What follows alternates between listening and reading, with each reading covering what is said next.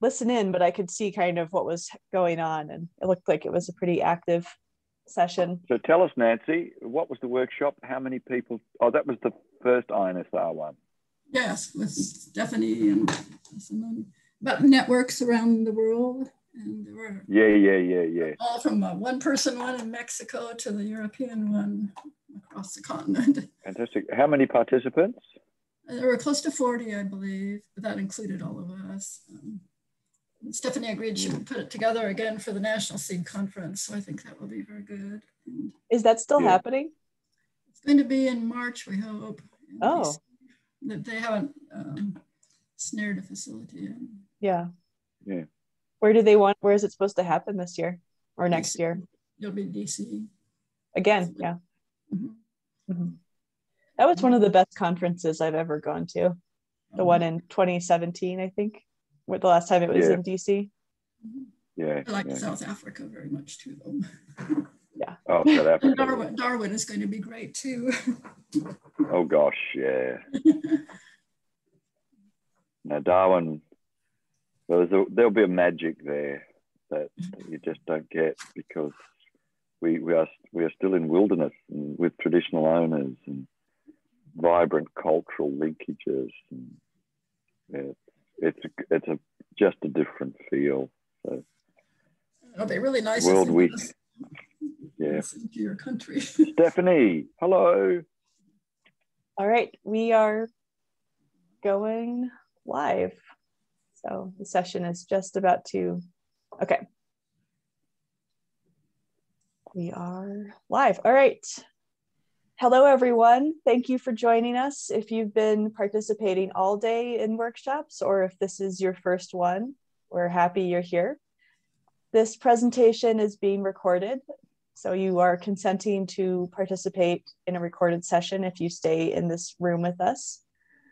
The best method to engage in this session is posted in the FeedLoop chat panel to the right. We are running this as a Zoom webinar, so we will ask you to use the Q&A box at the bottom of that video screen to share your questions with the presenters. You can use the public chat bar in FeedLoop on the right for discussion with others in this session if you want to say hello or introduce yourself. If you are having connectivity issues or prefer to participate in this presentation directly through Zoom, you can find a direct link using the Experiencing Issues link below the screen, below this video. Please remember that your participation is covered by the SER Code of Conduct, and that you should we ask you that you show respect and courtesy in your interactions with presenters and other conference delegates. Now I'll turn it over to our presenters so they can get started. Good afternoon, everybody, or good morning. For those of you that have joined us, welcome. I'm Kingsley Dixon, the incoming chair of the Society, and a person heavily involved in restoration ecology. I probably know a few of you.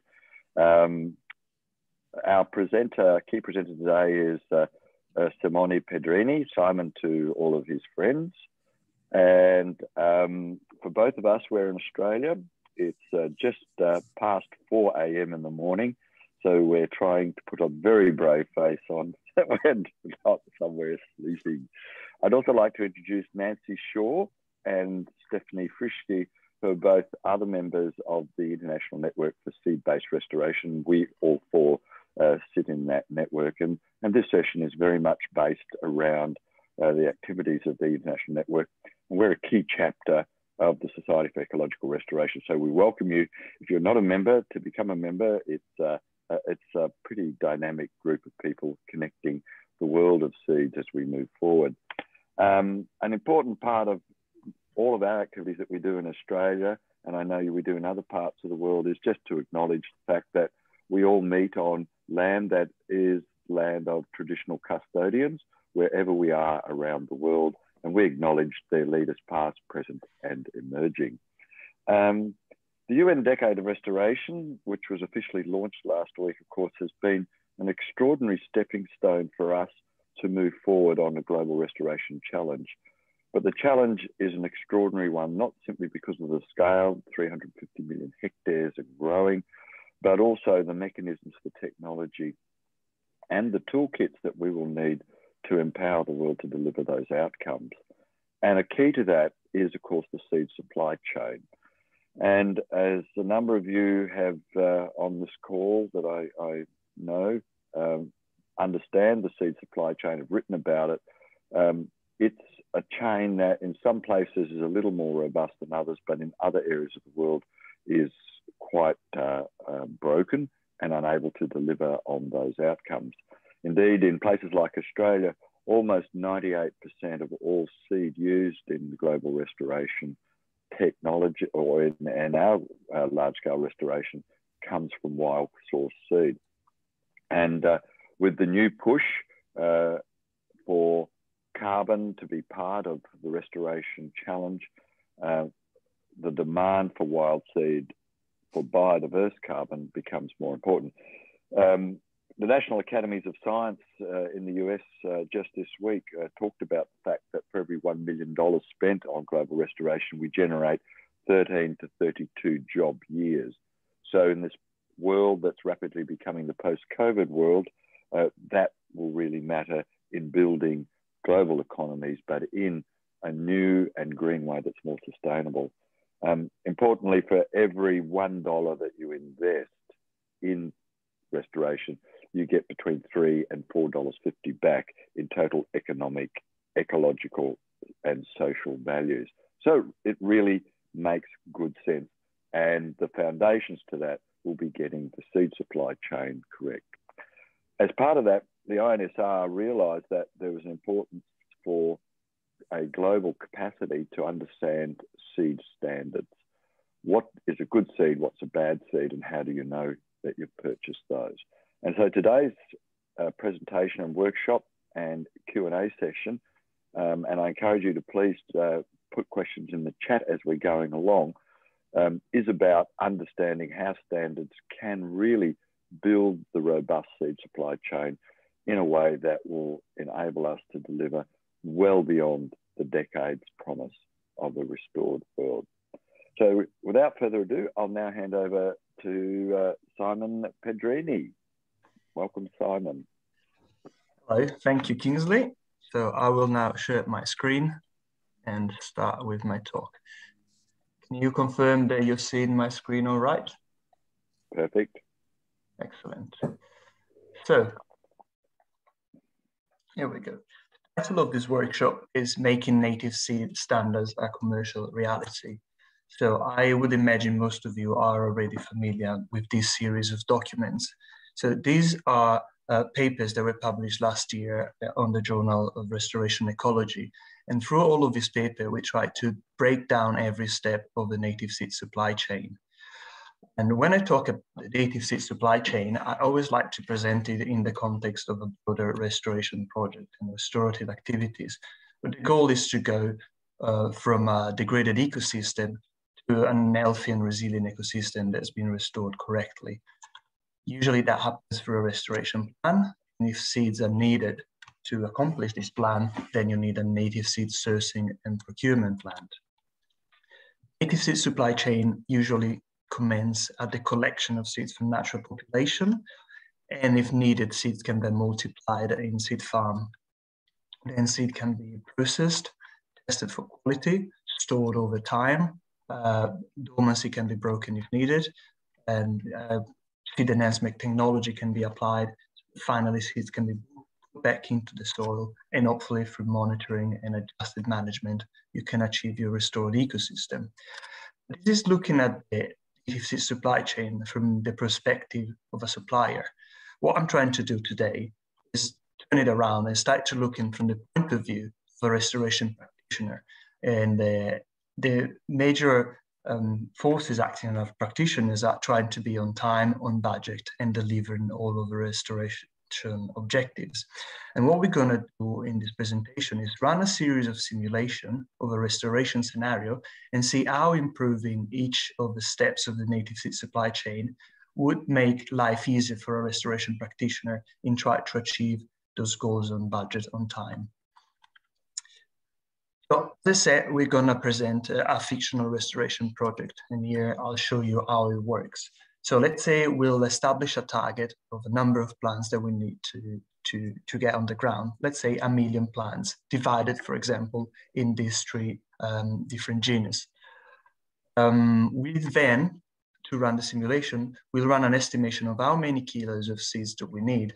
And knowing the cost of for the seeds per kilo, we can estimate a total cost of seeds required for the project. We'll then add costs for the operations, like the tractors and so on, and we'll have a total cost for the restoration project. We'll then run a simulation, and by running the simulation, we'll have in return a number of the plants successfully established. In this case, for example, 500,000. That means that we've achieved 50% of our plant target, and I've added here a value that needs to represent the efficiency of this seed-based restoration project, which is the cost for 1,000 established plants. Because at the end of the day, what matters is how many plants you get successfully established, not how many seeds you put in the ground. And I've decided to use the cost for 1,000 established plants because at times the cost for a single plant is below 1 cent of a dollar. However, just talking about the total number of plants doesn't convey how each species is performing, how the diversity is coming back. So if we look in this example, you see how the success is skewed towards the grasses. I've tried to create an index to encompass for these different performance between species, and it's a numeric value that goes between 0 and 100. I will call it the diversity index, even though it probably is not a correct term. So in this example, we know that our index is 38. Let's change the result of the simulation so that now just the grasses managed to establish successfully, and the index now dropped to 27. If we got a more balanced success between the different species, you can see that now the index got up to 55. So that's a bit of an explainer of how those numbers work. And I'm going to present every simulation by using exactly this template, so it'll be hopefully easier to follow all the various results. A bit of a disclaimer how the simulation works. Most of it has been based on assumptions and educated guesses. I've, for example, made up the species composition, operation cost are estimated on a few numbers, but they're not real data. And so are the variable for success rate. And also it's an oversimplified simulation. Many of the variables that affect restoration in real life, like land access, weed management, and soil preparation, were not included into this simulation, just to keep things a bit simpler.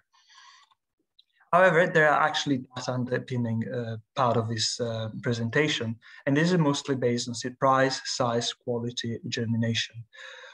We've collected all this data from a pool of 191 species, all coming from the southwest of Western Australia. And when I'll be talking about real data during this presentation, you will see in the left-hand side and the left corner, the real data showing up. Okay, after all this disclaimer, I can finally get into the talk. So in our native seed-based restoration project, we decided to do it in the southwestern part of Australia, and especially to concentrate on an area called the wheat belt. This, no more than 150 years ago, was old bush, but over the past 150 years, most of it has been cleared for agriculture. Now, less than 2% of this original vegetation is left. So let's say we've been contacted by a customer that wants to put back into bush this part that used to be farmland. And let's say he wants to do it on 2,000 hectares. It's going to be a carbon project, a biodiverse carbon project, but because we are very good practitioners, we want to follow the standards for ecological restoration. So we know how important it is to have a reference ecosystem as a target for our restoration. And if you look at the side we've selected, there's 2 pockets of remnant vegetation. So if they are healthy enough, we could pick those as our model and reference ecosystem. If they're not good enough, we can probably look around the area and see if there's something that could still be considered healthy and a good reference model. And based on this model, we've come up with this species selection. As I said earlier, this is an oversimplified simulation, and I'm just keeping 8 species to keep it simple.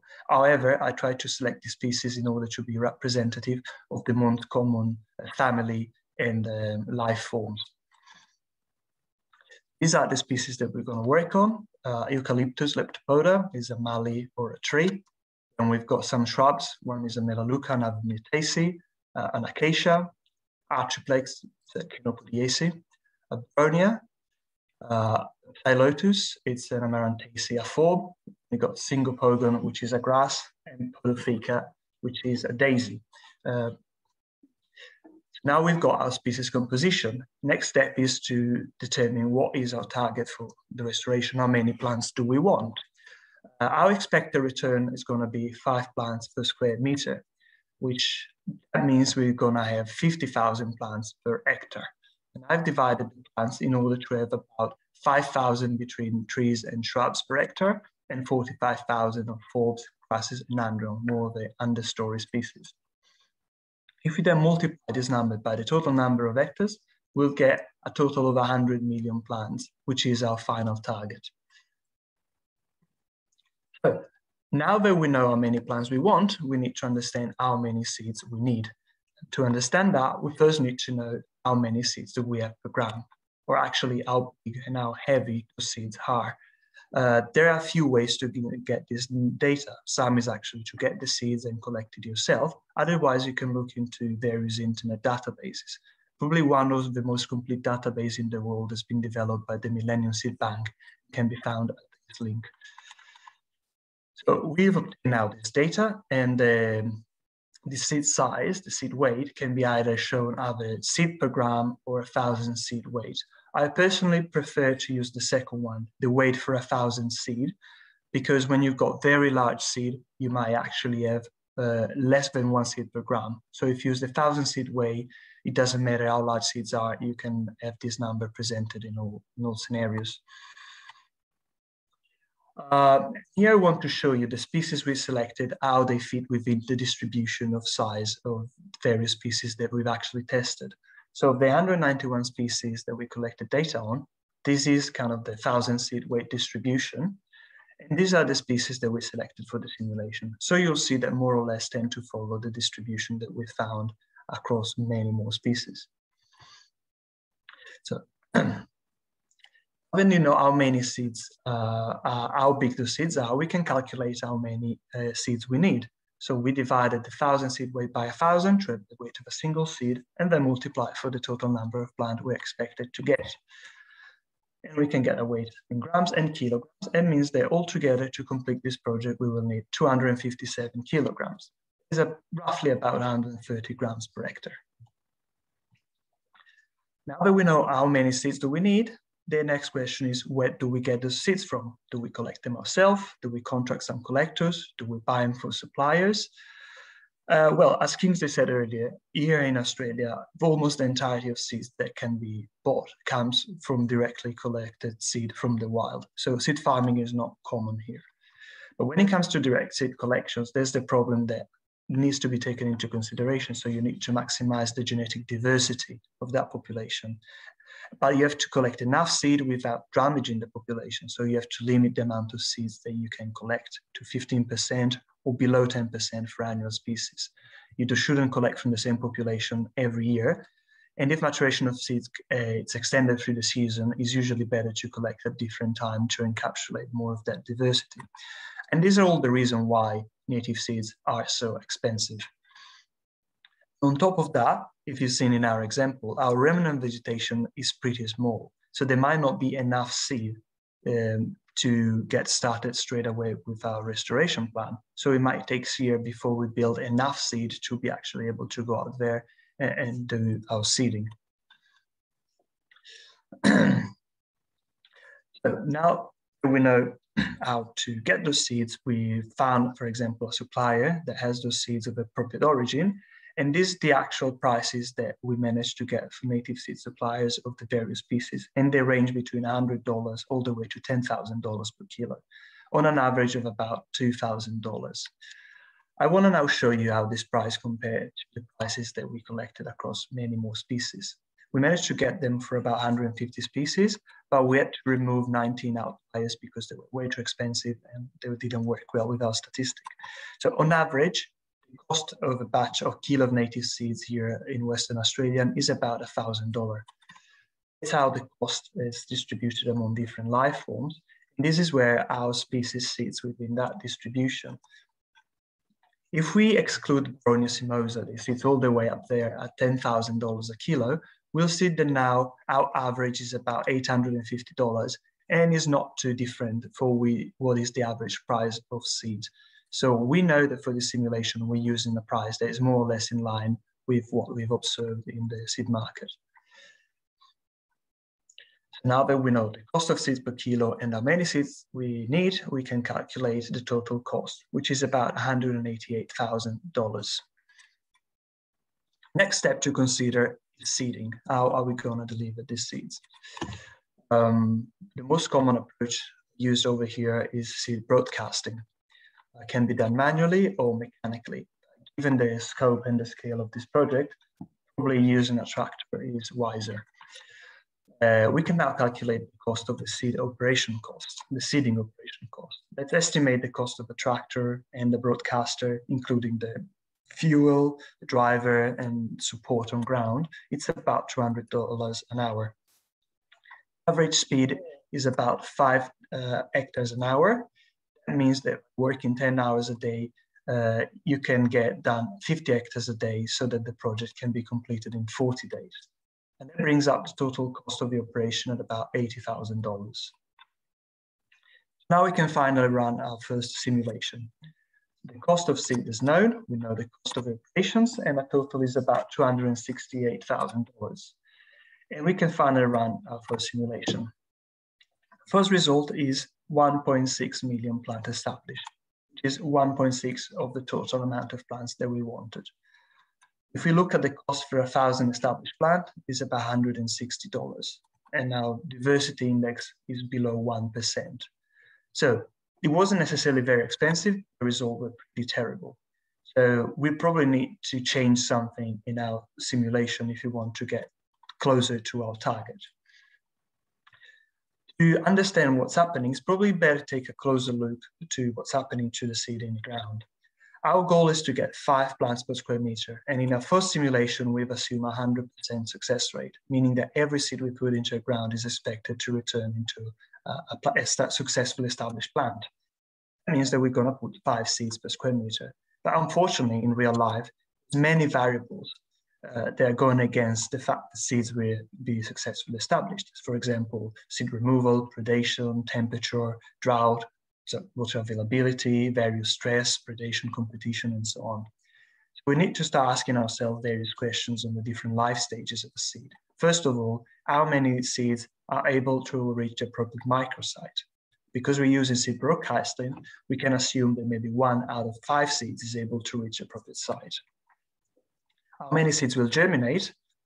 Let's say 80%. And if you could say how many seeds are able to emerge, that is actually going to drop the percentage of it. Because a series of studies in the States, but also in Australia, has proven that the major bottleneck in seedling recruitment is actually the emergence phase. So let's say about 40%. How many of those seeds that emerge will be able to survive? We'll estimate it at about 50%. That means if we want to have 5 plants per square meter, we'll probably need to put something about 150 seeds per square meter. It's 30 times more seeds than what we've initially put in our first simulation. For the second simulation, we just buy 30 times more seed and see how it goes. So we'll need now, all of a sudden, what we need to pay is more than $5.5 million. If we add to it the operation cost and run the simulation, we see that we're doing better than before. We now reach almost 50 million plants, 50% of the target, and the cost for 1,000 established plants have dropped to $115. The diversity index is up to 23. However, as you can see, the cost of almost $6 million to run a restoration project on 2,000 hectares is a bit prohibitive. So we want to look for an alternative way to make it more efficient. So far, we've been talking about seed broadcasting. It's a fairly quick system, but has got some limitation. One of its limitations is imprecise delivery that can lead to under or overseeding, and the other one is surface seeding. Seeds are placed on the surface. That means they are more subjected to predation, removal from wind and water, higher surface temperature, and desiccation of the seedlings. ultimately leading to massive seed wastage. Alternative method to try to compensate for these issues is using precision seeding. With these methods, you can control sowing depth and spatial distribution a bit better. You can control sowing rate, and it's got a fairly good speed of delivery. If we now look at the demographic of the seedling recruitment with precision seeding, we can now assume that 4 out of 5 seeds are able to reach the microsite. And keeping all the other variables the same, it means that what we need is about 40 seeds per square meter, which is 8 times more than our first simulation. However, we'll be using different equipment. So let's assume that the cost for the seeder and the tractor is going to be the same. However, the speed of delivery is lower than the broadcaster. So it would be at about 2 hectares an hour, meaning that we can complete 20 hectares a day, and that can bring us to complete the project in about 100 days for a total cost of $200,000.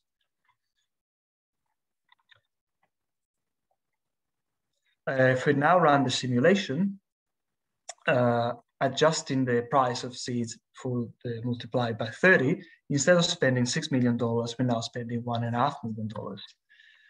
Adding the cost of operation and then running the simulation, we've got a similar result. So it's about 50 million plants, or 50%. Now the cost for 1,000 established plants dropped drastically to $32, but our diversity index is still similar at about 25. Now let's have a closer look of how each of the species is doing, and why, even though we're spending lots of money and put lots of seed up, we're still just half the way to reaching our target. So this is the total number of plants that we've got. Some are doing fairly well, some are terribly underperforming. And that might raise the questions: are we sure that the seed that we bought or collected are actually alive? To do so, we'll need to perform some seed quality test. The first seed quality test is called a purity test. It's done by collecting a representative sample from our seed batch. And then from this representative sample, we divide what appears to be a pure seed unit and what is non-seed, like twigs, rocks, leaves, and other material. We'll get a weight for these two fractions and a percentage of the weight. In this example, we got 90% of this our batch that can be considered a pure seed unit. While we've got these seeds, we can also use these seeds to calculate the weight for 1,000 pure seed unit. In this example, it's 5 grams. This short video, it's an example of what we do in our lab here in Australia. So this is a batch of seed that we bought from a supplier. It's an eucalyptus. So we collect a small sample from this batch. We have to mix it thoroughly to make sure that the sample is representative of the bag. This sample was actually too small. We needed a larger one. But you can see that out of all those material that we picked out of it, just 5% of that is actually pure seed unit. All the rest is inert material, empty seeds or ovuloids. This is a particularly poor batch, but it's not uncommon for Myrtaceae, like the eucalyptus, for example, to have very low seed purity. So once we've got our pure seed unit determined, we can now get the seeds and run a viability test to understand how many seeds that appear to be healthy, that look like seeds, are actually healthy and potentially able to germinate. In this example, we've got 80% of the seeds that we consider to be filled and able to germinate. We can then multiply the pure seed unit by the viable seed unit, and we can get an estimate of what is the viability of the entire seed batch. In this example, 72%. So if, for example, if we had a 10 kilo bag of seed, we know that 7.2 of those seeds can be considered viable. There's various ways to assess viability. One is the cut test. You take seed cut and check the health of the embryo. Another one would be using tetrazolium. The methods that we are working on and we found to be pretty good is using an X-ray scanner. Looking at this X-ray, you can see through the seeds, and we can determine what looks filled and healthy and what has been predated, shriveled, underdeveloped, or empty. This short video shows how we run this operation. Usually we do it on 5 samples of 50 seeds each. We collect the X-ray image, and we've got software that we can use to mark what are the seeds that we consider healthy and field and what are not. If you look at the result, and now we look at the results about seed quality and viability throughout all of the species that we're using in this example, we see they fluctuate between 10% and 77%, with an average of 22%. If we now compare this data to what was the average across various species, we see that we've been particularly unlucky with this batch of seeds, because our average is 22%, while on average across other species is about 56%. If you look at our species distribution, some of them follow within the range of that life form, but some example, like for example, Ashiplex amnicola for the shrubs, or the Melaleuca and Eucalyptus for the tree, their viability is quite low compared to other species in that groups. So now that we know what the pure life seed is, we'll need to adjust the amount of seeds to compensate for the lack of viability. We do that by dividing 100 by the pure life seed, and it gives us this adjustment rate that goes between an increase in seeds that we need from 30% to a tenfold in Ashiplex amnicola.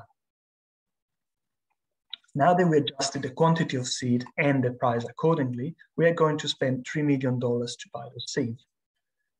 We also have to consider that seed testing is not free. We have to pay someone to do testing for us. And the cost here in Australia is about between $100 and $200 per seed batch. However, we are working on developing software, an algorithm is capable to speed up the process of seed testing. This is an example of our beta version of the software. So we can insert the image from the X-ray, we can start doing some image analysis and modify the parameters of the image so that we can run a seed detection algorithm to understand what is a seed, what is not. And then we can calculate the seed property automatically. So they'll give us a total number of seed, and also by adjusting the color threshold, we'll be able to determine how many seeds are viable and how many seeds are not viable. That means that it can take the entire process from a 20 minutes, half an hour process down to less than 2 minutes if it's already programmed. It's still a work in progress. We still try to implement new features and make it more reliable, but the progress so far has been fairly good, and it's nice to see this happening. And hopefully someday it'll be a tool available for most people around the world to use to test the seed quality. That said, with such a tool working and working effectively, it'll be possible to drop the cost of the seed testing from $200 a batch down to $20 a batch. In our example, it'll save us just a couple of $1,000, which is not a big deal given how much we're spending. But this is an oversimplified simulation. In a real life scenario, you're probably dealing with 50 or even hundreds of species. And more often than not, they don't come all from the same seed batch. They might come from different years or different collection. That means that you might have to deal with hundreds of different seed batches. And dropping by 10 times the cost of seed testing, I might actually make a big difference on your budget. Let's run the simulation, having now these numbers and a total cost of about $2.2 million. And now we've got the results of plants successfully established, about 88%. The cost of 1,000 plant has now gone up a bit to $37. Our diversity index has now gone almost up to 50. So overall, this is not bad. But we want to do better. We want to get the diversity right, and we want to get the target right. So let's look again how each species is doing. We can see how many plants we got successfully established. And because we know now how many pure life seeds we've used for each of these species, we can also understand what is the success rate for each of those species. So in this range between 0% for Boronia to 16% for the Eucalyptus. And on average, we got about 8% of success rate. If we look especially at these 4 species, we see the success rate is pretty terrible, going from 0 to 5%. So this might raise a question. Are we sure that those seeds that look like they are alive, the pure life seeds, are actually germinating or they're able to germinate? And this brings me to the next topic and the next part of the supply chain, which is seed dormancy and seed dormancy alleviation. For seed dormancy, we consider this inability of a seed to germinate when it's got all the appropriate condition to do so. So in terms of moisture, temperature, light, and whatever, it should be able to germinate, yet still it doesn't do it. It's very common in Australian species, but not just here. This trait of dormancy is found especially in very extreme environments, and is very prevalent for small and understory species. Dormancy is usually classified in 5 major groups. Before we can consider and think how we can break this dormancy, it's important to clearly understand what dormancy type our species have. There's a series of tests that can be done to understand what's the dormancy type we're dealing with. First one is germination test, and the duration of germination matters, a water permeability test, and an embryo size and structure. So if you look at germination test, we see that few species germinate within 28 days, while others much slower or don't germinate at all. When we look, people are able to imbibe. One of them, Acacia cuminata, we see that is not able to imbibe water. If you look at embryo type, they all got different kind of embryos, but they're all fairly large and developed. So when we start looking at dormancy type, we can now exclude 3 of the species from being dormant. So the Melaleuca, the eucalyptus, and the asteraceae, we know they're not dormant, while the other ones have got different types of dormancy. For example, acacia, because we know it cannot imbibe water, is probably going to have a physical dormancy. While for these other 4 species, because they can imbibe water, because they've got a large embryo and still they cannot germinate readily, it means that they probably have a physiological dormancy. Let's now look how this dormancy can be treated. For physical dormant seed, that means they're not able to imbibe water, hot water esterification is a method commonly used to break this dormancy. And it works for most of the physiological dormant species. In our case, exposing our seed to 2 minutes of hot water allowed to increase germination from 3% all the way to 72%. However, this method does not apply to all species with physical dormancy. Sometimes using hot water might kill the seed, or sometimes it's not enough and you might need to use sulfuric acid, for example. So it's important to do the testing before you apply any method. The physiological dormant seeds, there's ways to break this dormancy, and it's usually related to the fact that those seeds come within external structure, like florets or pericarps. So usually by removing mechanically these structures, it is possible to increase germination of seeds.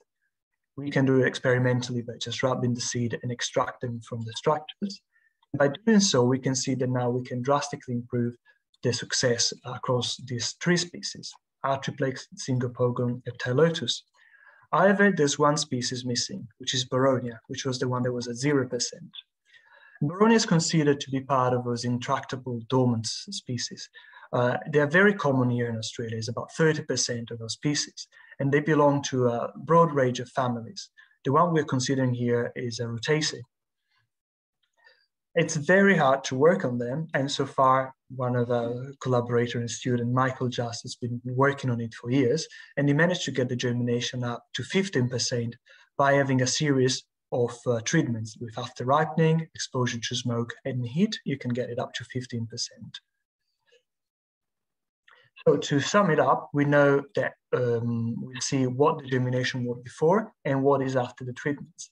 And now if you see the average among all the species, before we had an average of 50% germination, now after the treatments, we can get it up to 50%, to 81%. That's great at an experimental level, but now we need to scale up these processes across all the seed batches, and so on hundreds of kilos of times. And to do so, we need seed processing. There's different kinds of seed processing. It's not all of them are meant to break dormancy. Some of them are used to increase the purity of the seed lot. And this, for example, is seed sorting that can be done through sieving. That's done by separating smaller, larger fraction than a knot seed from a batch. And then once you've got this part, it can be further cleaned using an air separator that uses differential density between seeds and non-seed material to clean this even further. In this little video, I'll show you what we're doing in the lab when we're performing small-scale seed cleaning. So we stack 2 sieves. We know exactly what the size of the seeds is, so we know 2 seeds in between. We'll remove the larger components. We'll keep on shaking out seeds so we can remove all the smaller components that are not seed. And what we're left with is like this middle fraction, which contains seeds and other material. Is that when we jump onto the separation for density using air separation, which is, by the way, not the only machine. Gravity table works just as well. So here, for example, you see how it works. There's a flow of air from underneath. They start moving the seeds in the column, and all the lighter fraction is eventually going to end up to the top, while the heavier seed are going to sit to the bottom. Or you can do the opposite. If you got little rocks, you can actually push your seed up to the top and leave the heavier portions at the bottom. So this is an example. Out of 100 grams of seed that we bought, it turns out we just have something like 5 grams of pure seed, which we know already because we had the purity test to prove it. But now that's what we pay for. So $300 for 5 grams of seed. Example you've just seen is on a lab base, and it's impossible to run hundreds of kilos with that technique. Fortunately, there's lots of equipment that's been developed for agricultural seed that we can employ on natives. Sometimes it might require a bit of customization, but it allows for a much faster processing time. This, for example, is a picture I've taken in Germany a few years ago. And this is an entire structure to do processing and extractions of grass seeds in southern Germany, and it's for native seeds. But the sorting itself won't be able to clean the seeds, for example, the artiplex of all the seeds that had those florets and pericarps that need to be removed. As we said earlier, we can use like rubber mats and gloves, or we can use a seed thresher to extract these seeds. This video example, we show how these seeds can be put through a thresher. So this is an artiplex, a sawwood species of the Canopus family. And there's 2 rubber blades inside the thresher that rotate very rapidly, and they are able to crack open the pericarp or the floret, and therefore extract the seeds from it with some lighter material. I can then run it through an air separator, as I've done earlier with sorting, and then by going through seeding, is that possible to get an almost perfectly clean batch of seed in a matter of a few minutes. You can see here how much material of that original batch was used. So remember, we started with 150 grams and we're left at the end with 18 grams of pure seed.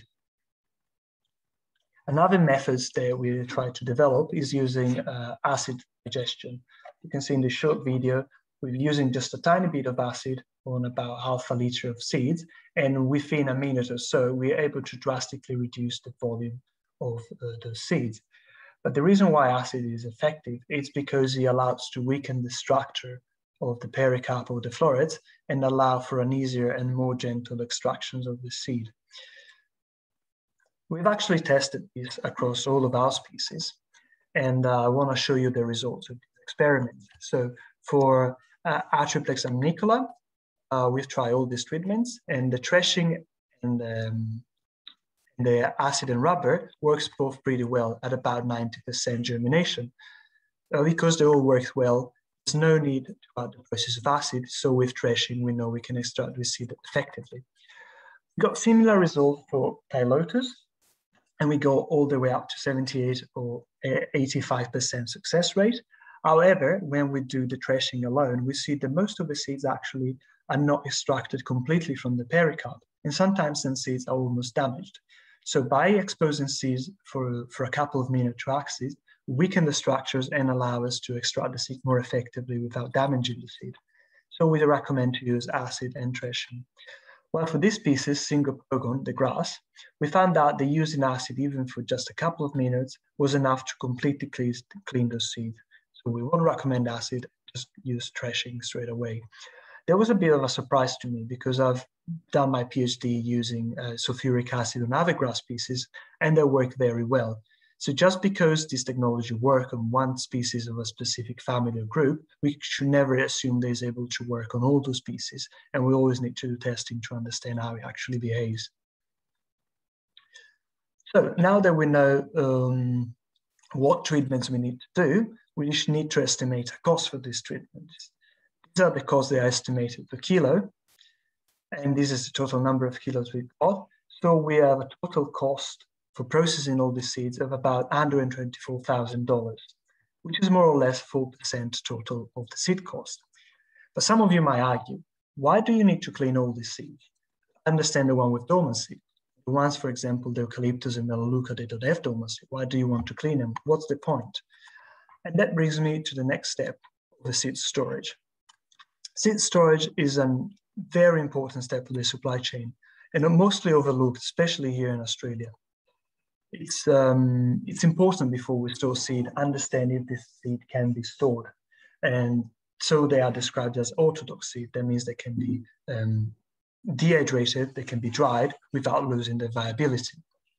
Luckily, all the species in our examples can be stored and can be dried without losing viability. I want to show you this graph from some study performed in Europe, some European species, that shows that storage conditions are vital for the longevity of the seeds in the long run.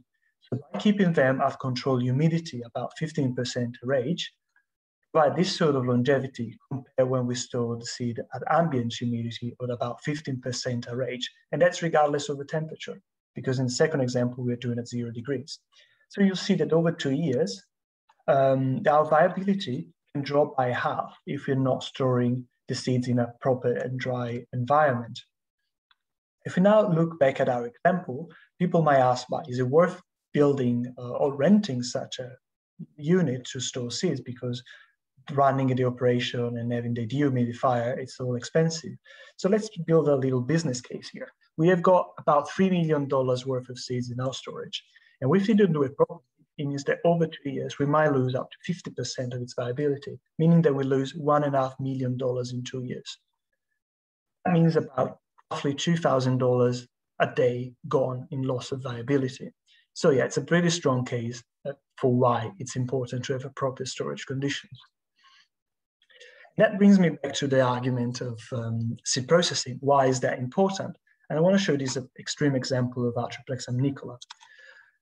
We have to look at the density of the unclean seeds is about 0.2 kilo per liter compared to 0.7 once they're clean. Also, the total weight of a batch before it's clean is about 650 kilos compared to 25 for exactly the same number of pure live seed. And if we now look at the volume, for the unclean seed, still for the same number of pure live seed, it's going to be about 3,000 liters compared to 35 liters for the clean seeds. It means that the first one is going to fill entirely all space in this car. The second one can be stored in a backpack. And when we think about storage unit and the cost for every square meters of that storage unit, that will make a big difference in the cost of our operation if we can manage to compact those seeds to a small size. And that's just one example, but I can show you across the various species that we've been using. This is the volume reduction that you can achieve with appropriate cleaning and processing. However, it's important, as I said earlier, to understand the storage behavior of these species. Not all species are orthodox, and we've got an example here in Perth in Western Australia with this plant. It's called the macrozemia. It's an emblematic species here, and produced this very large fruit that contains this seed, tree switching the shell. That's what it looks like when it's cleaned. If we look at those seeds the first year we decollect them, that's what they look like exposed to the X-ray. After 1 year of storage, that's what they look like, and that's what they are after 2 years. And those are clearly traits of a recalcitrant seed. So it dries and then it cracks. That means that these seeds cannot be stored effectively. So we are recommending people don't put them in your seed storage room, collect them just when you need to use them. So to go back to the seed processing and to our simulation, we now know the cost of the seed processing, and we're going to add that cost to the cost of the seed. So now we got the cost of a seed, operation cost, for a total of about $3.4 million. Let's run the simulation, and we did it. We reached our target. We actually overachieved our target. We're now up to 110 million plants, 110% of the total. Cost of plant still about around the $30 mark, and the success diversity index is about 75, which is very good. However, we don't want to overachieve. We want to try to get the right number of plants we need. Let's have a look again of how each species is doing, and now we can adjust the number of seeds to try to achieve those goals. We see some of them are overachieving while others are not doing very well. As I told earlier, we know the pure life seed used, and we know the success rate. And we can see already that one of them is doing pretty badly, is the Peronia simosa, which comes to no surprise because we know how complex its dormancy is and how little we can improve it. And if we look now at what is the cost for 1,000 plants for each species, usually all range between $5 to $50. Apart from Peronia, there's all the way up there to $700 for 1,000 plants. So at this stage, instead of keep on throwing seeds out there and wasting money on seeds and hoping for the best, it might be worth to change our plant target for the species and maybe reducing the total amount of Peronia we're going to use, and maybe put those species towards like those numbers towards other species of the shrubs and trees. So instead of keep on wasting money in seeds, they're eventually going to die, we might as well use them to invest more in research to understand how to break the dormancy, or instead buy green stock and plants to put in a restoration. With this information now available, we can adjust the total number of seeds we need to buy and run the simulation again. So now the cost is going to be about 3 million, adding the operation cost, run the simulation. We finally did it. We achieved 100%. Cost per plant has gone up to about 33%. Our diversity index is now perfect at 100. So we have achieved our goal. We finally made it. We can do our restoration project perfectly. And everything we'll be doing from now on the supply chain is going to be to decrease the cost and increase the efficiency of the project. At this stage, I want to open a parenthesis, because so far we've been talking about the cost of seeds by the kilo. However, I can see here in Australia, but not just here, is that if a seed buyer, if a seed user is just interested in the seed price per kilo, there's no incentive for the supplier to test for quality or to store seed properly or to even clean and process the seed. And that's all to do with the fact that we keep on talking of price per kilo or grams. And this information doesn't convey anything about the size of seed, or the quality of the seed. And I'd like to remind you that the final outcome of a seed-based restoration project is not the amount of seeds we put into the ground, but a number of plants successfully established that we got at the end of it. So instead of using dollar per kilo, we recommend to start moving towards this approach of using the cost for 1,000 pure life seed. It's a way more transparent way to communicate the quality and the price of seeds. It's fairly easy calculated once you got information about seed quality. For example, we know what is the 1,000 pure seed unit weight, and we know the viability percentage. That means that we now understand what is the weight of 1,000 pure life seed, in our example about 7 grams. And because we know the price of those seeds, by multiplying the price of a seed converted by gram to the 1,000 pure life seed weight, we can obtain this value for the cost of 1,000 pure life seed, which is about $7.5 in this example. We've tried to run this analysis across all the 130 species that we analyzed and we got a price for, and we see that on average, the cost for 1,000 pure life seed is about $6.5, and ranges, it's got different range across different growth type. And you can see that our species, as we've seen earlier, tend to fit this distribution pretty well. So if we now look how each species is doing, we see that our total success rate is about 14%. So we want to do something to try to improve their success rate. And we can try to do it by changing the way we're delivering seed. So far, we've been focusing on this small scale 2-row seeder. But sometimes to improve efficiency, we'll need to scale up the process and speed up the process of restoration. For example, by adopting agricultural equipment like this canola seeder. However, it's impossible right now to do it because you see how diverse and complex the morphology of these seeds is, and these seeds won't be able to go through those agricultural equipment. Even after we've done the processing, you see that all the seeds now become smaller than they used to be before we cleaned them. Our goal is to get those seeds more or less the size of the seed of a canola to go through that equipment. So it means that we have to take all the seeds that are done smaller than a canola seed and bring them to have more or less the size of our target seed, which is more or less, you can see in this picture, what is supposed to be. So we have to take all these pieces and bring them to the same size class of a canola seed. And that can be achieved with seed enhancement technology, specifically the technology called seed coating. There's different kind of seed coating. One is called film coating, when you add a very thin layer of material on the seed. Crusting, when you bulk it up a bit more, but you can still tell the shape of the seed. And then you've got the pelleting, when you reach more or less an oval or spherical shape and the original shape of the seed is no longer evident. There's various reasons why it is performed in the agricultural industry. And one of these is to modify and standardize the weight and the size to allow for a better logistic and a better delivery to site. Technology we'll be using here for this example is seed pelleting. There's different equipment and machines that can be used for seed pelleting. The one I personally prefer, especially on small seeds, is called a rotating pan.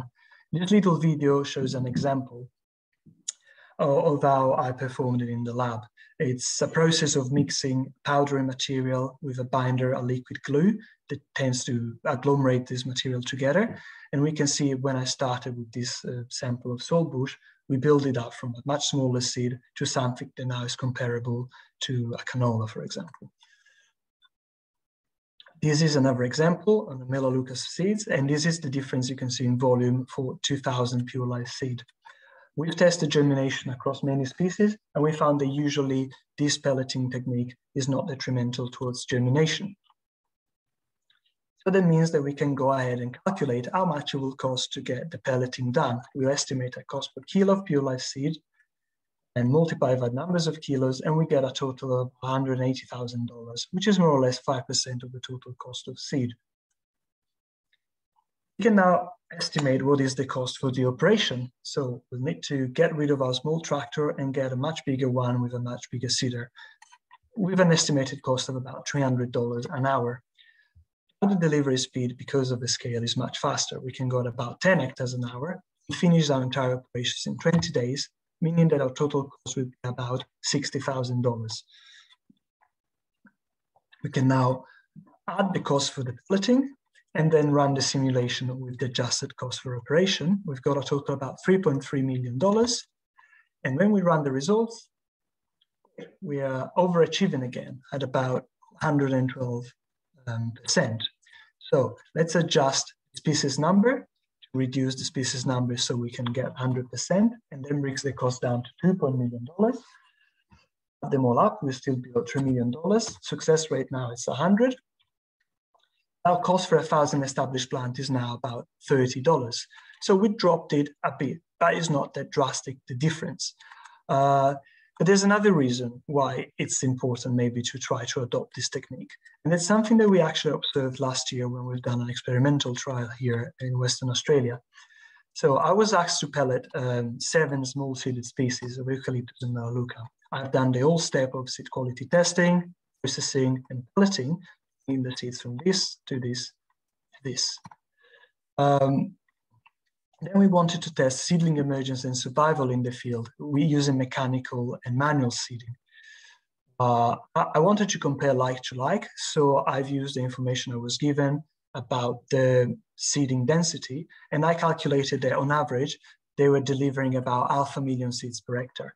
So I adjusted my density for the pellets to reach a similar density, and then we went to site, this remote area of Western Australia.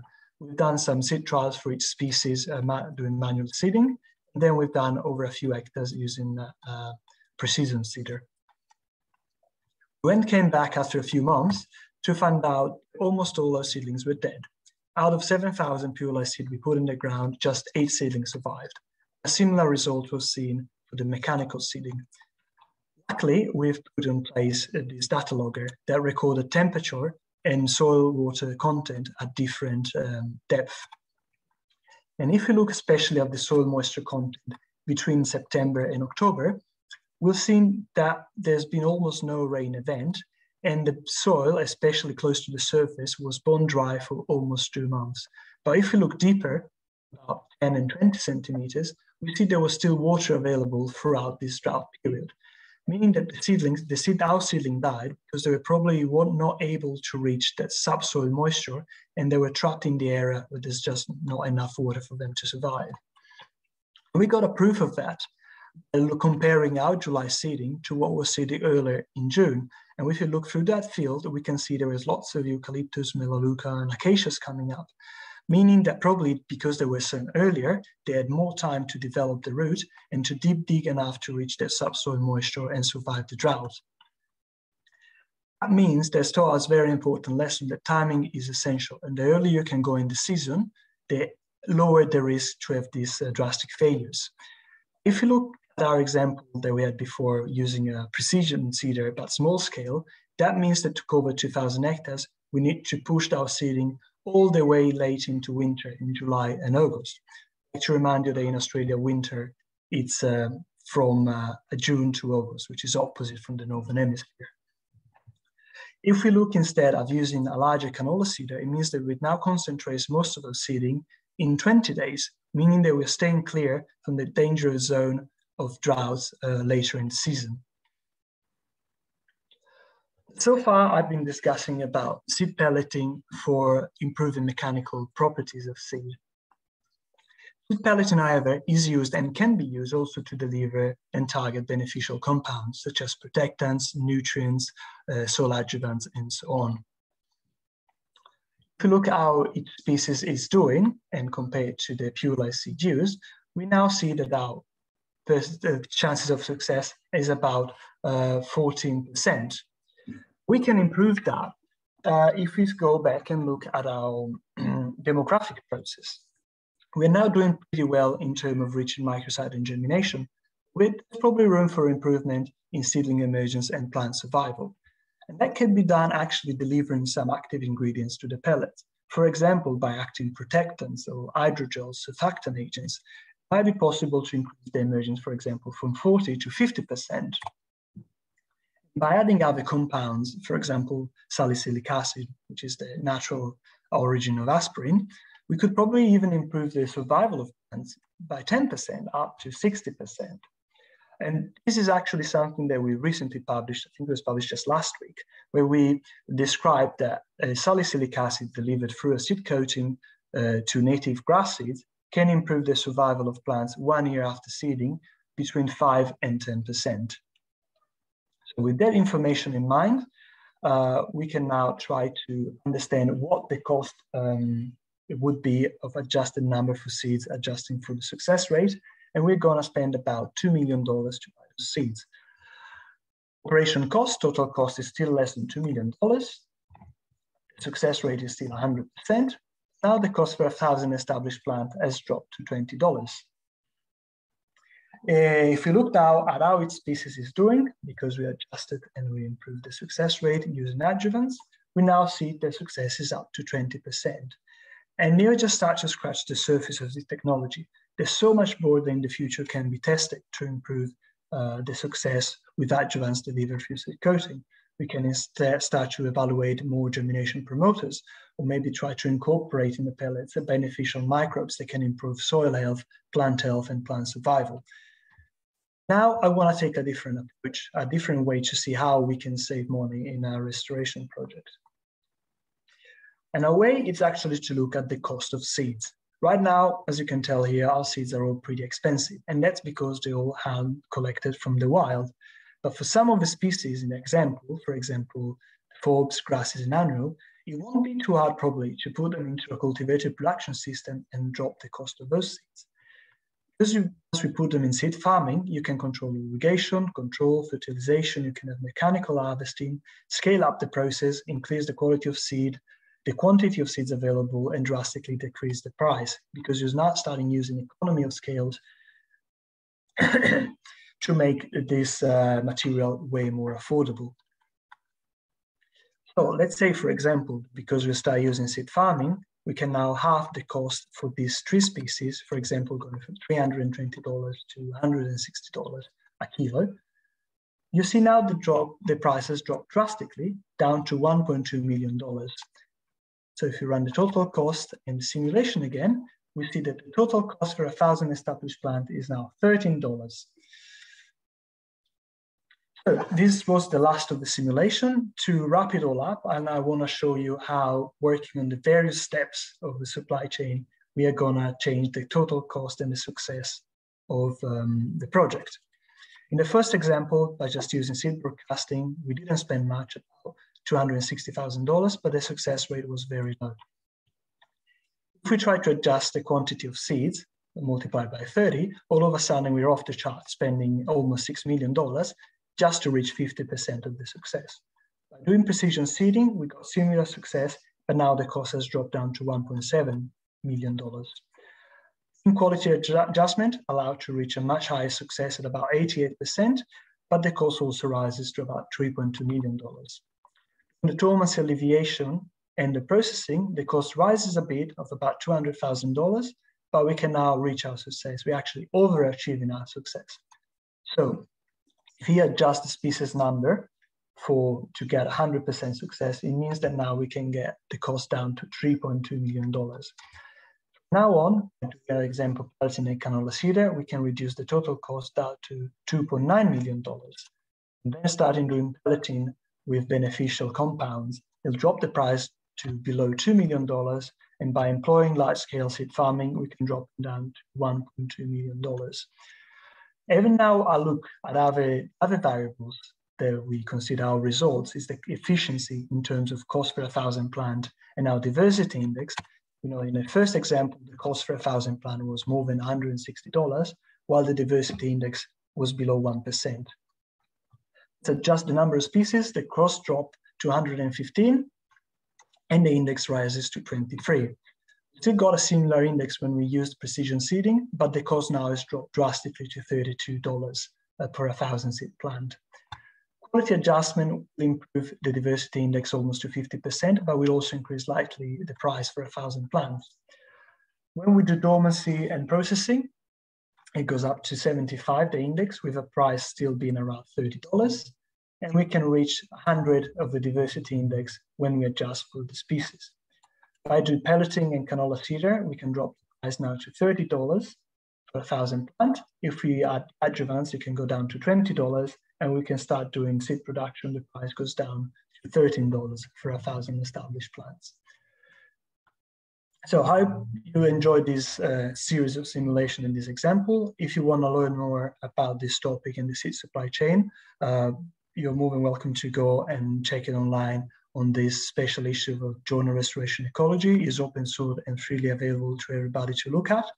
If you're interested in how things are going in Australia on the native seed supply chain, this a report on the native seed supply chain in Australia that's been published last year, and it's got lots of useful information. Or if you're in America, another very good document to have a look at is the National Seed Strategy. That terminates my talk. I'd like to thank all the people that helped me in the lab this past year and that make this workshop possible. And I'll pass it back to Kingsley to take some questions and to chair the panel discussion. Great. Thank you very much, Simon.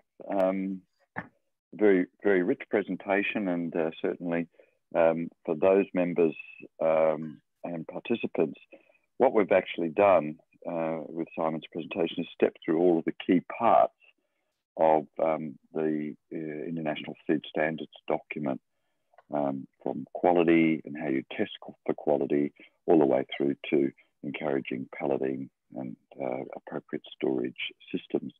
So at this stage, by way of introduction, and I wanted to ask the two other INSR members, Nancy Shaw and Stephanie, starting with Nancy, if they'd like to present themselves and a bit of their background in seed, so people can get an idea of the diversity of landscapes we're talking about. Thank you. Nancy Shaw, I'm a research scientist emeritus with the Rocky Mountain Research Station of the Forest Service in Boise, Idaho, here in the US. My work prior to retirement was as team leader for the Great Basin Native Plant Project. This was a large group of people working on all aspects of the seed supply chain, and our main emphases were on seed sourcing, both for current and projected climatic conditions in the Great Basin. We also worked on bringing more, especially wildflower species, into production, learning how to do collection and seed production in agricultural seed fields for these species. And the third area was developing better seed strategies for wildlands. Our main problem here is post-fire restoration. We lose many of our species after repeated fires from the seed bank, so we have to apply seed as we're restoring these areas.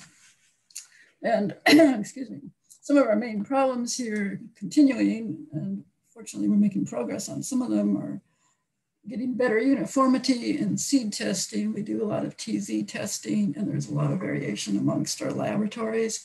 So part of the problem is a lack of experience with these species, and just different techniques being used in different labs. We need more training so that people are on the same page there.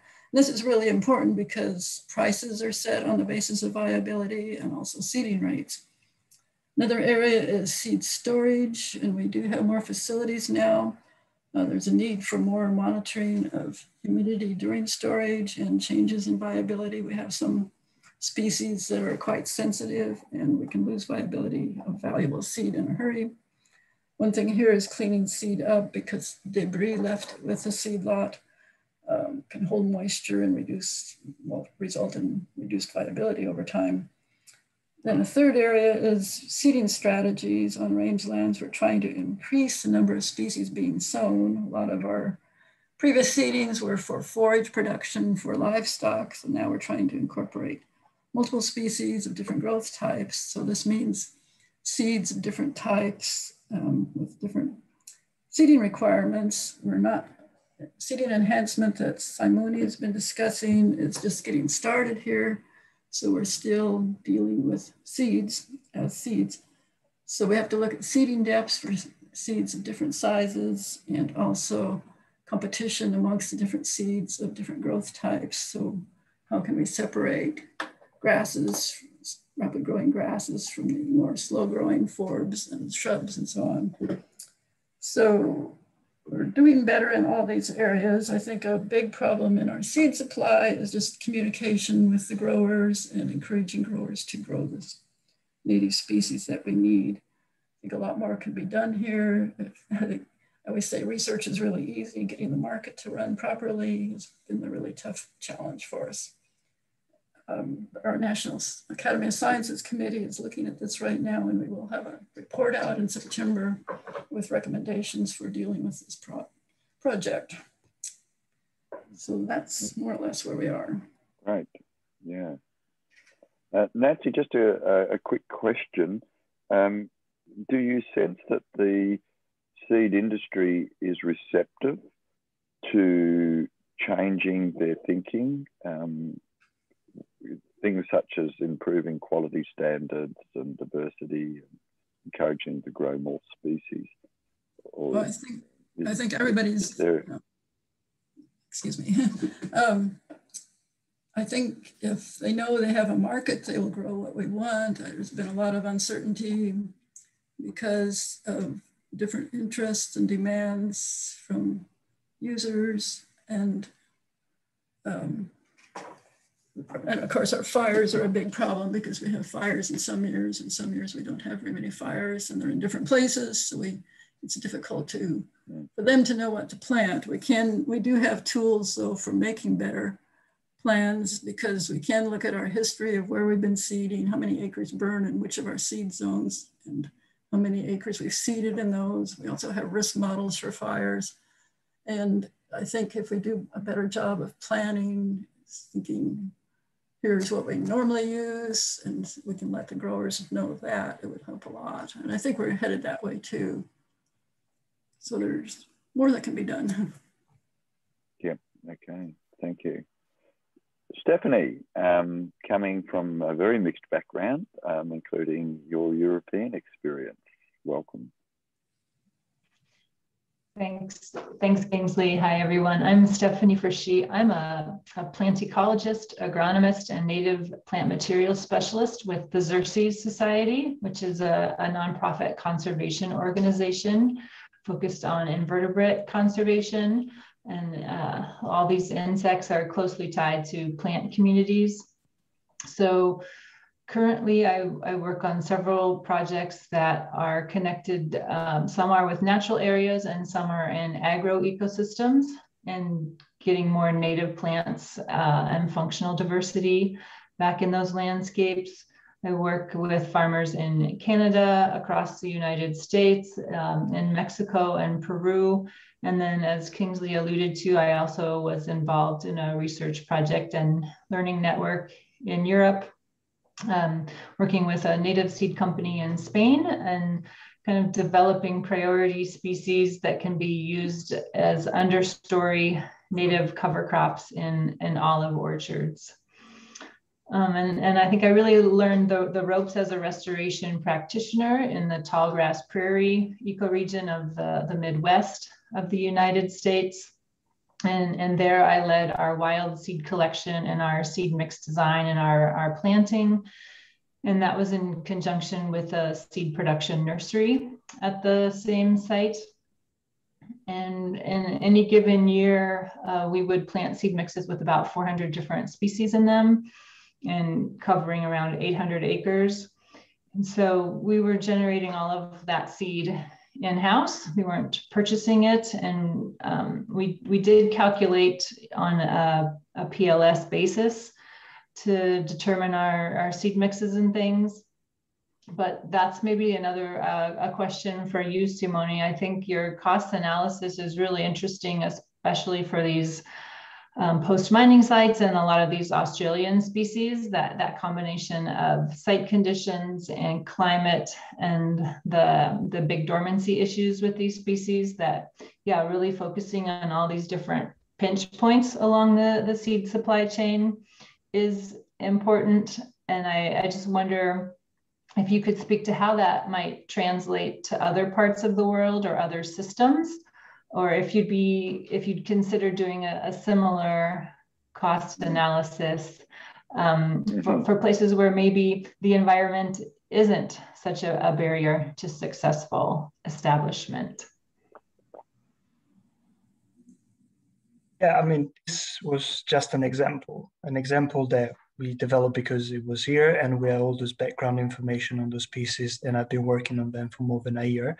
But the framework that I've developed to build this simulation can actually be applied anywhere else, because those variables that I use to run the simulation can be changed and modified according to the different scenarios. So if you know, for example, that in your place you don't have some of the issues we've got here in terms of seed dormancy, that will eventually affect the cost and the treatment needed. Or success rate tends to be higher, or recruitment of species coming from outside maybe makes it less needed to get some species in your mix. Those are all variables that can be accounted for when running your simulation. I'm still thinking about this approach. I was maybe try to, I don't know, maybe publish or make it available like the entire table to run this calculation, so a practitioner can use this tool and try to run scenarios himself. And as the more data he collects, the more precise his simulation is going to be. So if you understand the germination rates, if you understand the dormancy treatment, if you understand all of these variables, that makes your simulation more precise. And you can be more precise when you try to develop your seeding and plan for your seeding. So ideally, yes, you could potentially apply it everywhere, but it's more like how many data you're feeding to the simulation. That means more precise your outcome is going to be. I don't know if that answers your question. Thank you. Yeah, it presents the interesting challenge of internationalizing these models, Simon, and potentially getting international workbook going might be the way, where we work with different regions to run the models. Yep. Is that going to be feasible? I don't know. It depends if people pick it up and want to run it. yes, it's. You want to try it, Stephanie? I'll ask someone in Europe if they want to try it. But yeah, ideally, yes, because the more, as I said, more data you get, the better this model becomes, the more reliable. It may be interesting now that you've got the model of the whole seed supply chain with essentially the formulas along that model to input what available information there is, and if there's no information, that's fine, or guesstimates that would be good as well. So that could be a really great task of the International Network for Seed-Based Restoration to try and get some of these workbooks operating in different biomes, in different biodiverse regions. And Stephanie, you do make the good point. This is an Australian model, but I guess the Australian model is on a scale of easy to difficult in the seed supply chain. We're probably right up the difficult end. So you're really seeing some of the worst problems you might hit with that supply chain. And when you spoke of 400, sorry, how many species? 400? Yeah. 400. And they're mostly herbaceous, but yeah. And many of our systems, and I know my colleagues in Africa, they're non-herbaceous, they're woody shrubs. And the dream of getting 200 species would be amazing. So yeah, it'd be good to run the model on the many hundreds of species. Nancy, from your experiences, you mentioned fire, and I just wanted to focus on that for just a moment, because I know some of the participants have a particular interest in fire. As you all know, in Australia, we had the terrible black summer fires of 2019, 2020. 3 billion animals died, and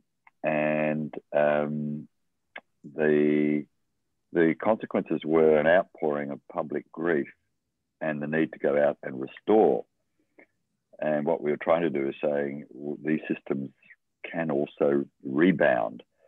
So I'm interested in your comment about reburning of habitats causing declines in seed banks. So that is known, and therefore your remediation actions are based on real knowledge of a lack of resilience from the soil seed bank. Is that correct? And therefore you do fill the gaps. Yes, we have to look at every plant community type. Once you get into a little higher elevation where you have more precipitation, they're more likely to be able to come back on their own. And even at lower elevation sites, if they haven't burned for some time, there's that possibility too. So it really is important to focus on whether or not seeding is actually required. But things like our dominant sagebrush does not recover after burning, and its seeds are not long-lived. So there are real problems with some of our vegetation. Yep. To these new fire regimes. Yep. Thank you. Alexis, I'm unable to see the questions that the attendees are putting up. Are you able to provide those? Yep, happy to do so. So I do apologise to the attendees, but as panelists, it's not easy to see all the questions. Yeah.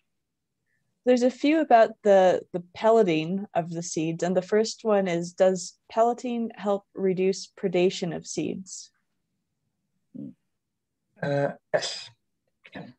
So there's a few studies done in agriculture. One very nice example in Brazil, they've tested, they're doing coating with some pesticide, and they didn't want the seeds to be predated by wild birds because it might kill them.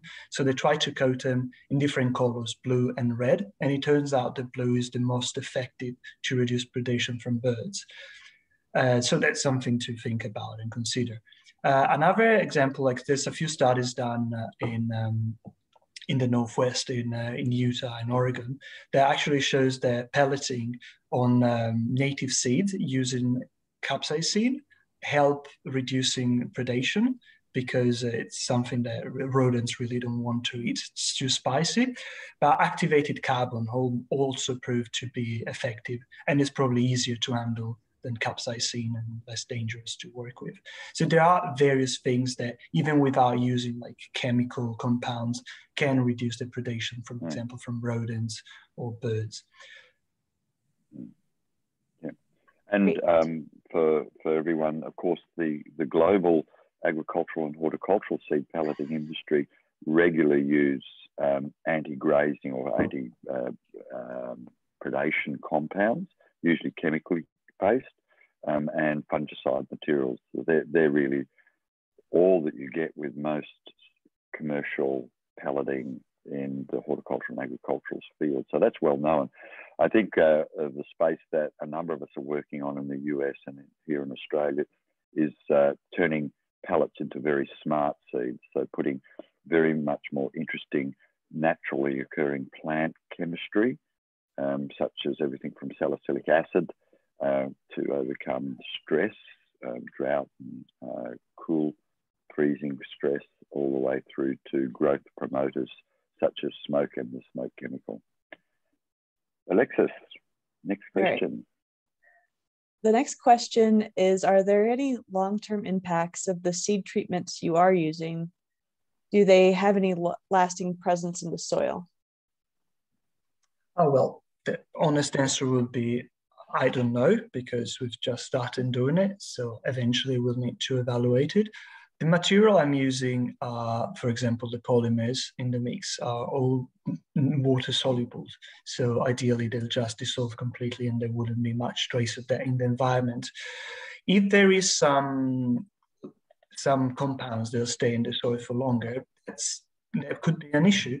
I also consider that the advantage of using seed coating, if you, for example, need to deliver some insect control, using seed coating, it means that instead of spraying all the entire field, you just need to put it around the seeds, and that can drop up to 1% the amount of material of compounds that you need to use. So if you need to use chemical, because you do it directly on the seed, it really saves the amount of material you use, and it's got environmental benefit that you're not spreading as much through the environment.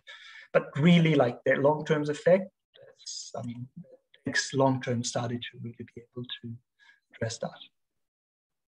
I guess, Simon, if we look at the impacts, the percentage of the soil volume, and these are benign minor polymers, it's beyond minuscule impacts, and potentially microbial decay would be very rapid.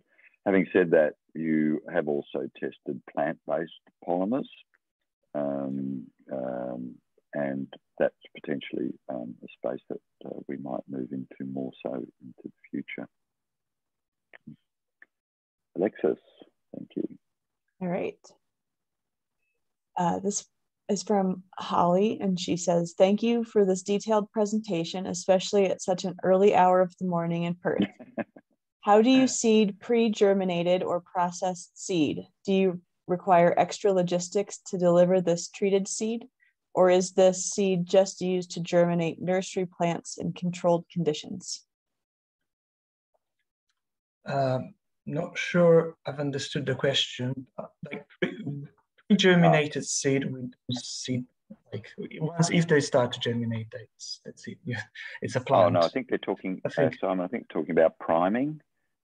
Is it okay? Yeah. So no, I don't. Seed. Yeah, I don't think it alters the logistic because seed remains the same physically. What it's a different if it's primed, or even with pelleting, we might start to see some micro-priming effect because they're exposed to a moist environment for a few hours, is that this will speed up germination a bit, but it'll probably decrease longevity in storage. So usually I'd recommend not to do pelleting years before you use the seeds. Just do it a few months before you're going to put them out there, because we are not yet sure what the effect is going to be on the longevity in storage. I hope this answers the question. Kingsley, do you have something to add? Yeah, I think that's it. Of course, if you've got seed that's moist in your seed storage, stage and you're worried they're germinating, you need to get them out. But that, of course, encourages you to develop more effective seed storage strategies. Stephanie and Nancy, anything to contribute on using primed seed, or is this something that happens in your experiences?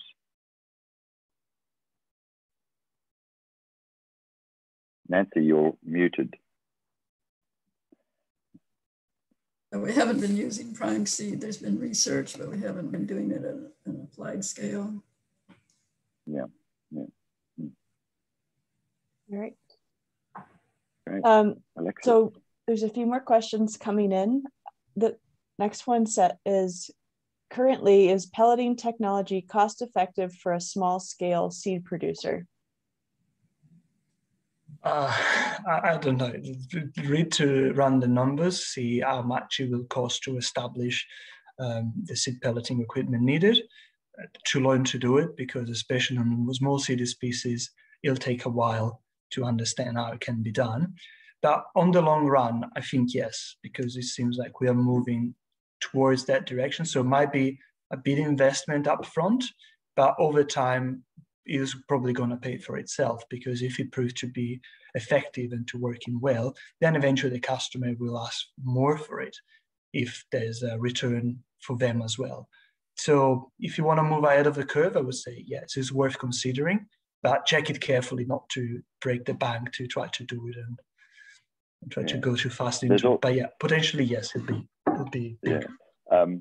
And a note of caution, I remember when we first showed some of this technology, one of our industry partners in the mining industry then welcomed us back and said, look, we've bought a seed coating machine and we've got the polymers and we've done all of this, but all we do is get a lot of gunk, these big aggregations of seed, and it doesn't work, it fails.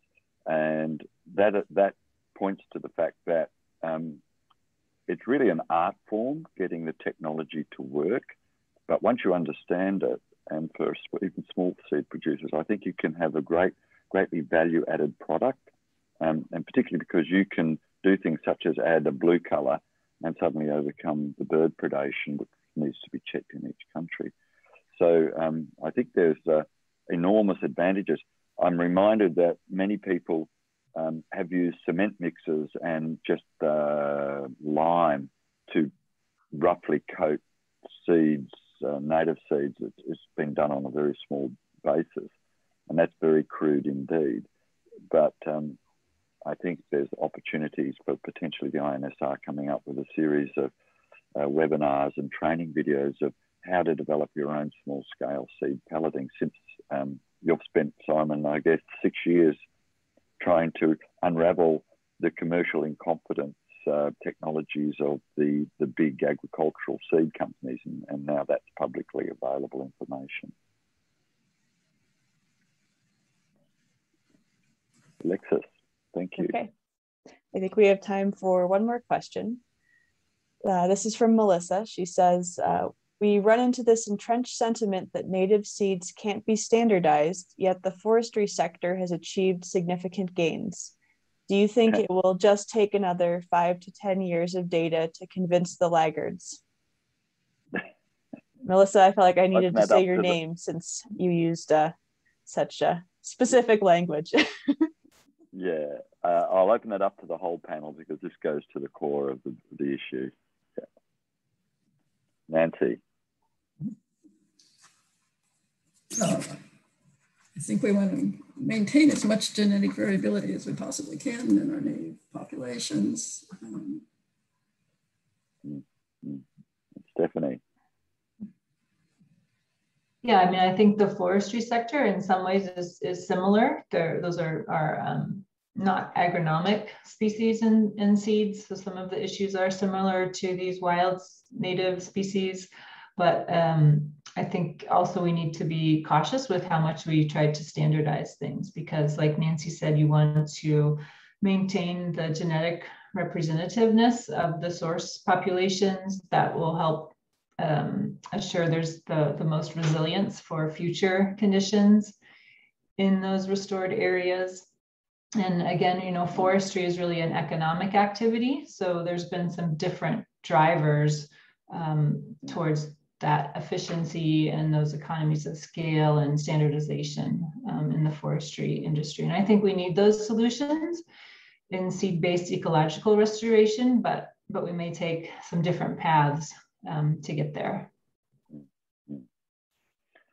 So Alexis, given the time and the fact that we get auto cut off by the platform, unless there's any burning issues coming up in the chat, I might just do the wrap up. I think that would be great. Okay, yeah. Look, thanks everybody. Thanks so much, Simon, Stephanie and Nancy. And thanks to the participants. I think what we're seeing is the decade of ecosystem restoration, the UN decade, presents extraordinary opportunities. I know globally the seed supply chain represents one of the great confounders. In many places in the world, we generally run to simplistic plantings simply because we can't get the diversity. I think what we're doing with the International Network for Seed-Based Restoration is encouraging people to broaden that base and to make it the many hundreds of species. This is, as it's been written recently in Nature, this is potentially the last shot. This is essentially our moonshot to rescue the planet and bring it back and to provide habitat through what we do in restoring planetary ecosystems and landscapes. This is a great opportunity, and starting with seed and diverse seed and understanding how to optimize that so we can get the scale is absolutely critical. And very much today, and thanks so much to Simon and for the very early morning presentation, I think it's opened our eyes to the realities that we can get robust opportunities, we can strengthen the seed supply chain, and that we should go forward and engage and begin this international seed dialogue so that in 10 years' time, we will be talking about fantastic landscapes of biodiverse ecosystems with their plants and their animals in full equilibrium. That's the vision, and let's go forward. So thank you all for participating. Thank you so much, Alexis, for the complexities in setting this up. I think this is just a wonderful way that we can all time travel to other parts of the world and all see and hear each other. And we look forward to the participants on this and those that will listen to this recording afterwards to hear from you in the INSR family, and just go into the SER website to find out how to get to us or check us up by Googling International Network for Seed-Based Restoration, and we will welcome you aboard. So thank you all. Have a good afternoon and a good morning, and for some of you, a good night. Thank you. Bye. Thank you all.